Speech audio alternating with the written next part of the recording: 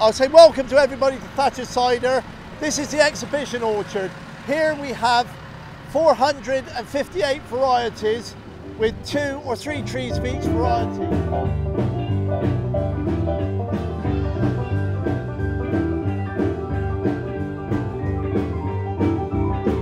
Here we are at the Thatchers Open Day, which is a really exciting event. It only happens every 2 years, and it's the chance for us to show the magic that happens here at Myrtle Farm, where Thatchers turn apples into great tasting cider.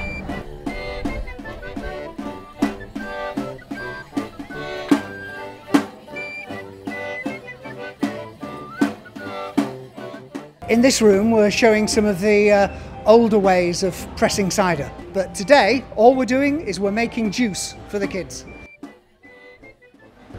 Okay, so this part of the tour brings you into the oak barrel room. These vats are 150 years old. They're all made from oak, and the cider sits in these barrels for up to 6 weeks and only leaves here when the cider makers believe it's ready to go. So in the bottling line, what you'll see is bottles flying around, and at full speed we can do 20,000 bottles an hour.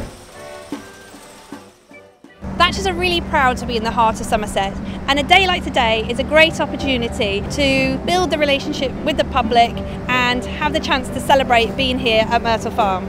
So we're in the cider tasting tent. I'm tasting a bit of Thatchers Red, and it is really lovely. It's very, very nice. I've never tried this one before. And it's been a fantastic atmosphere today.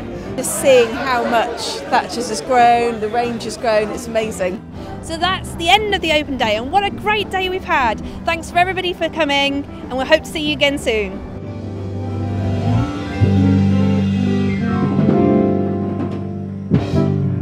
Thank you.